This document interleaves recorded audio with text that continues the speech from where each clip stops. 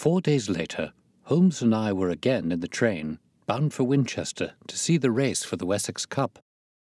Colonel Ross met us by appointment outside the station, and we drove in his drag to the course beyond the town.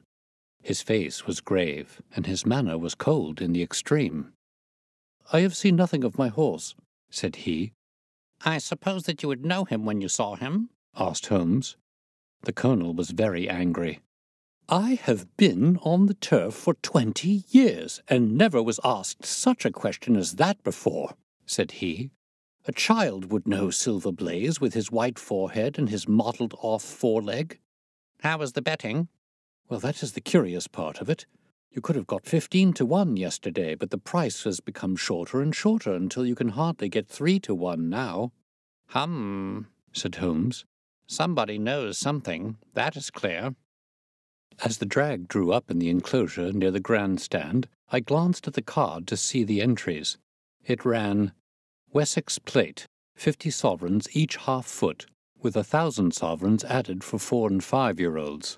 Second, £300. Third, £200. New course, 1 mile and 5 furlongs.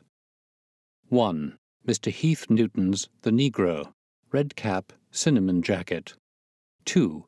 Colonel Wardlaw's Pugilist, pink cap, blue and black jacket. 3.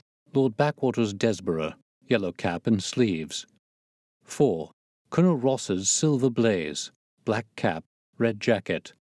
5. Duke of Balmoral's Iris, yellow and black stripes. 6. Lord Singleford's Rasper, purple cap, black sleeves." "We scratched our other one and put all our hopes on your word," said the colonel. "Why, what is that? Silver Blaze favourite?" 5-4 against Silver Blaze, roared the ring. 5-4 against Silver Blaze, 5-15 against Desborough, 5-4 on the field. "There are the numbers up," I cried. "There are all 6 there." "All 6 there? Then my horse is running," cried the colonel in great agitation. "But I don't see him. My colours have not passed." "Only 5 have passed. This must be he." As I spoke, a powerful bay horse swept out from the weighing enclosure and cantered past us, bearing on its back the well-known black and red of the colonel. "That's not my horse!" cried the owner. "That beast has not a white hair upon its body. What is this that you have done, Mr. Holmes?" Well, let's see how he gets on," said my friend imperturbably. For a few minutes we gazed through my field-glass. "Capital, an excellent start," he cried suddenly. "There they are, coming round the curve." From our drag we had a superb view as they came up the straight.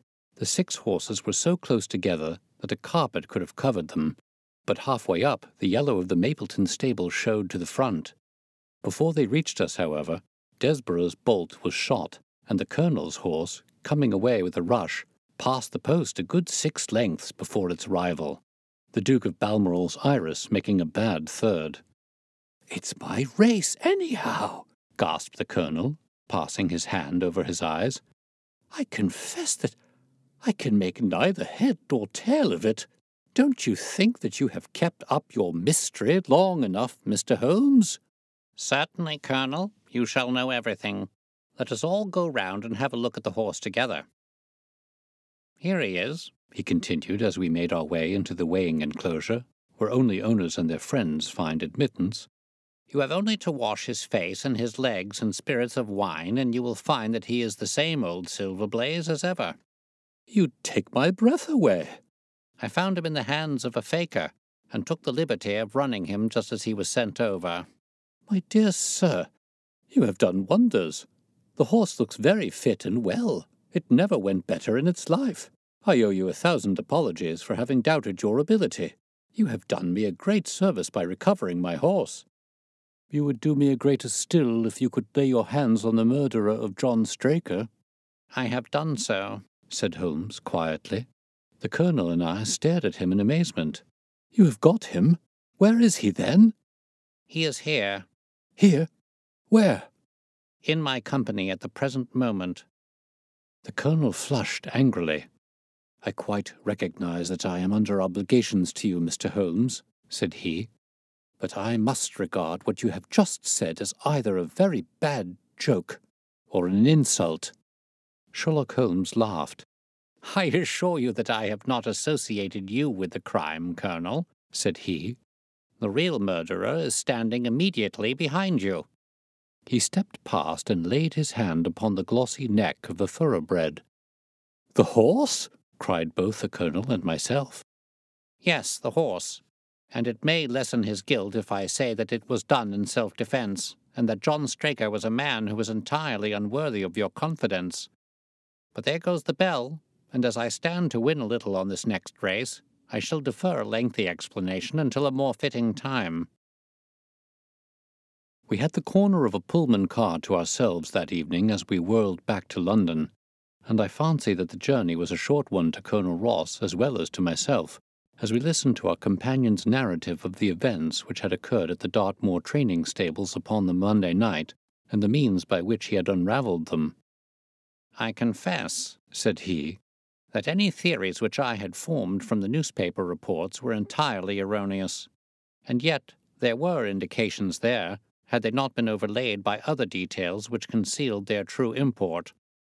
I went to Devonshire with the conviction that Fitzroy Simpson was the true culprit, although of course I saw that the evidence against him was by no means complete. It was while I was in the carriage, just as we reached the trainer's house, that the immense significance of the curried mutton occurred to me. You may remember that I was distrait, and remained sitting after you had all alighted. I was marvelling in my own mind how I could possibly have overlooked so obvious a clue. "I confess," said the Colonel, "that even now I cannot see how it helps us." It was the first link in my chain of reasoning. Powdered opium is by no means tasteless. The flavor is not disagreeable, but it is perceptible. Were it mixed with any ordinary dish, the eater would undoubtedly detect it, and would probably eat no more. A curry was exactly the medium which would disguise this taste. By no possible supposition could this stranger, Fitzroy Simpson, have caused curry to be served in the trainer's family that night, and it is surely too monstrous a coincidence to suppose that he had happened to come along with powdered opium upon the very night when a dish happened to be served which would disguise the flavor. That is unthinkable. Therefore, Simpson becomes eliminated from the case, and our attention centers upon Straker and his wife, the only two people who could have chosen curried mutton for supper that night. The opium was added after the dish was set aside for the stable boy, for the others had the same for supper with no ill effects. Which of them, then, had access to that dish without the maid seeing them? Before deciding that question, I had grasped the significance of the silence of the dog, for one true inference invariably suggests others. The Simpson incident had shown me that a dog was kept in the stables, and yet, though someone had been in and had fetched out a horse, he had not barked enough to arouse the two lads in the loft. Obviously, the midnight visitor was someone whom the dog knew well. I was already convinced, or almost convinced, that John Straker went down to the stables in the dead of the night and took out Silver Blaze. For what purpose? For a dishonest one, obviously, or why should he drug his own stable boy? And yet I was at a loss to know why. There have been cases before now where trainers have made sure of great sums of money by laying against their own horses through agents, and then preventing them from winning by fraud. Sometimes it is a pulling jockey. Sometimes it is some surer and subtler means. What was it here? I hoped that the contents of his pockets might help me to form a conclusion, and they did so. You cannot have forgotten the singular knife which was found in the dead man's hand, a knife which certainly no sane man would choose for a weapon. It was, as Dr. Watson told us, a form of knife which is used for the most delicate operations known in surgery, and it was to be used for a delicate operation that night. You must know, with your wide experience of turf matters, Colonel Ross, that it is possible to make a slight nick upon the tendons of a horse's ham, and to do it subcutaneously so as to leave absolutely no trace. A horse so treated would develop a slight lameness, which would be put down to a strain in exercise or a touch of rheumatism, but never to foul play. "Villain! Scoundrel!" cried the colonel. We have here the explanation of why John Straker wished to take the horse out onto the moor. So spirited a creature would have certainly roused the soundest of sleepers when it felt the prick of the knife. It was absolutely necessary to do it in the open air. "I have been blind," cried the colonel. "Of course that was why he needed the candle and struck the match." Undoubtedly. But in examining his belongings, I was fortunate enough to discover not only the method of the crime, but even its motives. As a man of the world, Colonel, you know that men do not carry other people's bills about in their pockets. We have, most of us, quite enough to do to settle our own.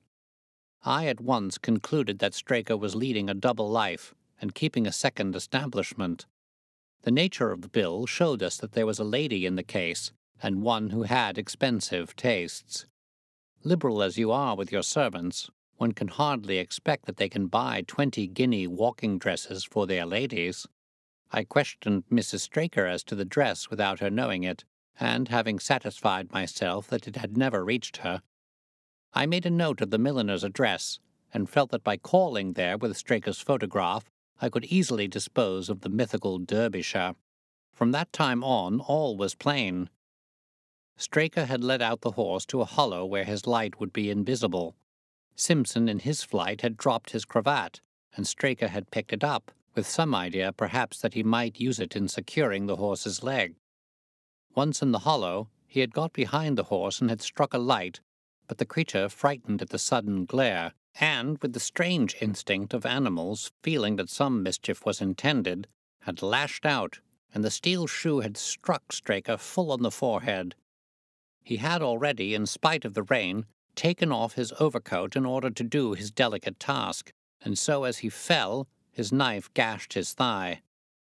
Do I make it clear? "Wonderful!" cried the colonel. "Wonderful! You might have been there."